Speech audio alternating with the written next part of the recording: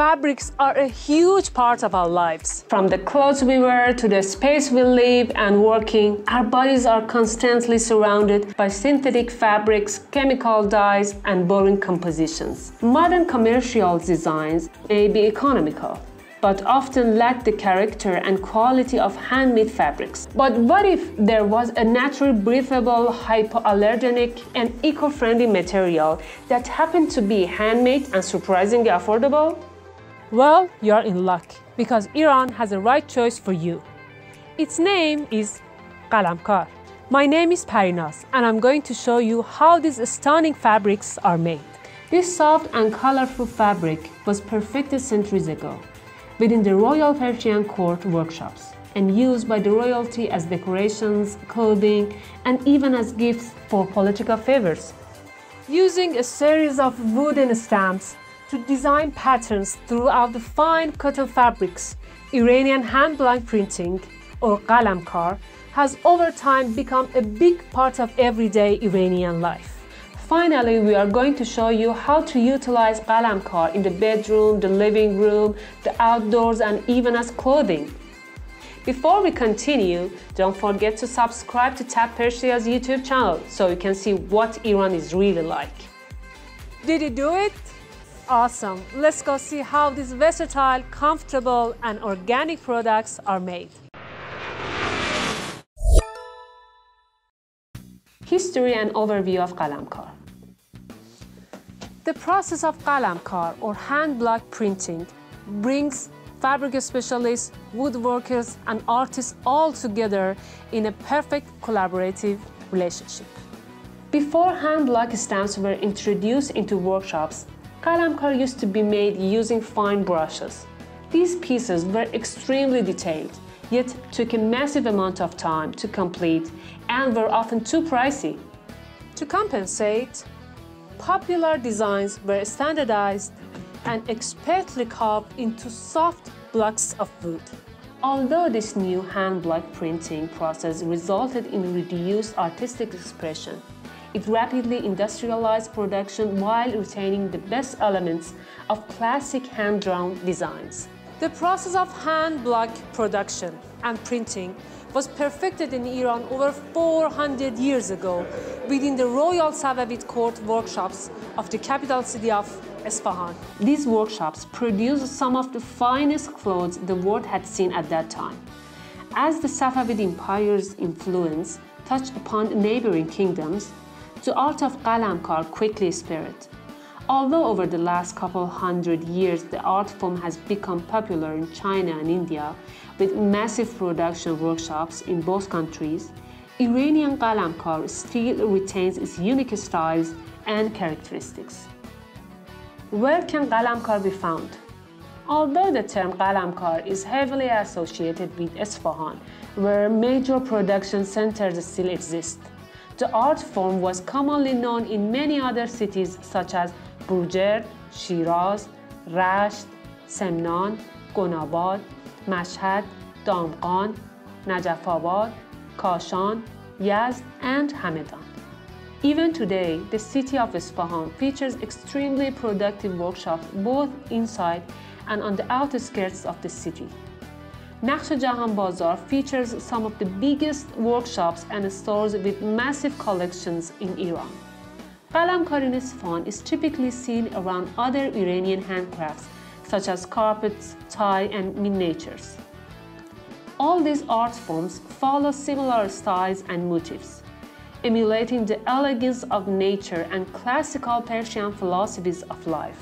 However, unlike the other art forms which offer very specific utilities, Ghalamkar fabrics offer the grace and elements of classical Persian design with much more versatility in their everyday use. What kind of fabric is used in Ghalamkar? Ghalamkar is made from calico, an untreated form of cotton that does not undergo as much bleaching and other finishes that cotton fabrics normally go through. It still contains some of the starch from weaving and has a slightly stiff handle. Much like hemp, bamboo, and rami, calico is an extremely eco-friendly textile with a plain weave and thick threads.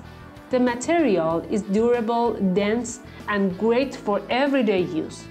Not only is calico fabric made from these fibers biodegradable, it has minimal environmental impacts. Calico has a rather low crushability, meaning it's easy to iron and maintains its color and brightness even after multiple washes.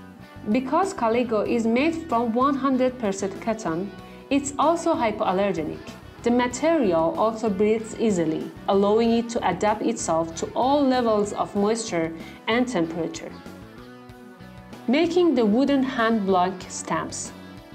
The main part of Ghalamkar is the wooden blocks used in hand printing process. Before the block can be made, an artist creates the multiple layers of designs necessary to create each color on the pattern. Each color has its own unique stamp, which, combined together, create elaborate designs. Once the patterns have been determined, it's up to make the actual blocks. The most durable stamps are made from pear and hawthorn. Once the wood has been dried in sawdust, multiple blocks are glued together to create a stamp that can later be easily repaired. Then, when the stamp is cleaned and inspected, it's ready for about 5 to 10 years of use. Most of the patterns you see in the market have been passed down over hundreds of years, but you can also find a variety of newer, more modern designs as well. What kind of design do Persian hand-block prints have? Inspiration behind these mesmerizing works of art are drawn from all across Iranian history and culture. Architecture, specifically tile work, often found in mosques, nomadic and urban carpet designs, and even historical events and figures are commonly used. The paisley design is also a common theme used in many Ghalamkar designs.